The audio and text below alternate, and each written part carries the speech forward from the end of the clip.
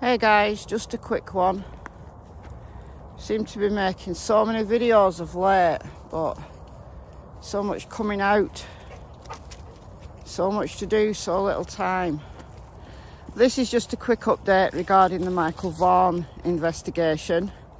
Remember at the press conference recently, Chief Huff said time was running out for two individuals they named as suspects.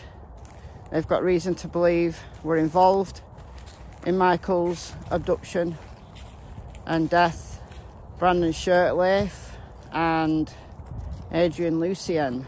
And Police Chief Huff said, time's running out, come and talk to us voluntarily.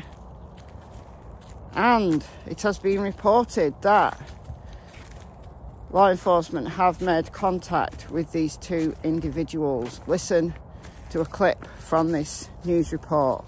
Portland police say they have made contact with the men who may have information about Michael's remains. Last week, they asked for the public's help locating 30-year-old Brandon Shirtley of Cuna and 32-year-old Adrian Lucien of Toledo, Ohio. That is Lucien there, and then that is Shirtley.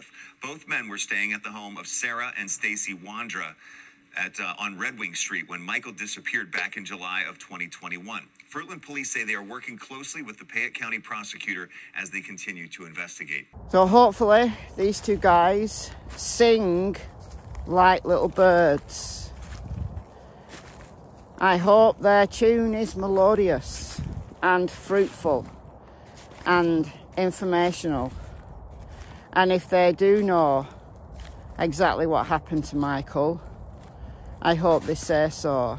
I hope they make a full and frank confession if indeed they're involved, or they know exactly what happened in order to strike a plea bargain. Cassie, you're not allowed in there, it's private property. And I hope that if the cops can prove that they had something to do with it, were involved in it, then they cage those little birds. Don't normally like to see animals in cages, but when you're talking about child abductors and murderers, these are animals of the worst possible kind, and they need to be caged. They need to be ended. They're saying, we know nothing about it, we know nothing about it. I can just imagine it. But hopefully this is very good news for Michael's investigation. It's one step closer to justice for Michael Vaughan. And if it's true that Michael's body was moved, they searched the neighbour's yard.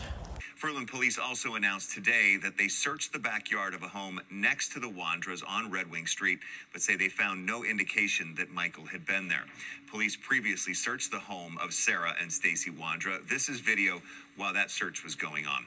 They believe that Michael's body was dumped in the yard of the Wandras' house, 1102 Red Wing Street. Police Chief J.D. Huff says he is confident Michael's remains were on the Wandras' property but were moved. Sarah Wandra is currently charged with failing to notify the coroner of a death. However, Michael's body has not been found at this point. So, Brandon and Adrian, what do you know about that? What is she doing in there? You're not allowed in there. It's private property. It belongs to that house over there. You're not allowed in that field. If I could afford it, I'd buy that house. That house is worth a lot of money. Way more money than I've got. I think he was moved. So Brandon, Adrian, what do you know about that? Were you involved in that? Sing like little birds. Bring Michael some justice. Bring Michael some justice. Where's she gone again? Is she gone in that field again? Cassie. Oh, she's on the manure pile. I don't mind about that. She goes home smelling like a farmyard every day, but I don't actually mind that.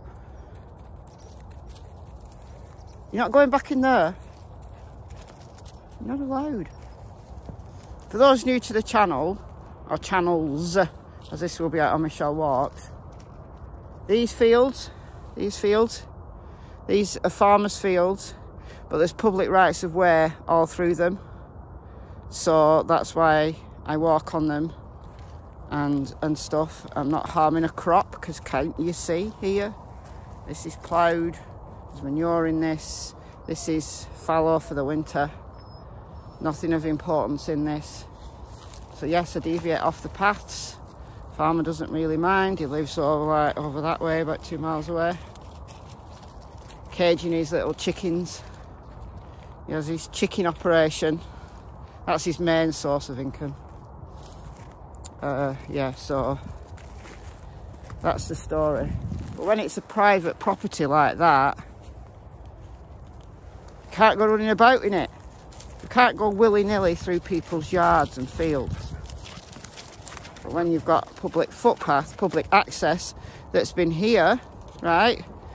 Path up there, up the top of that ridge up there, right? That is an old Roman road.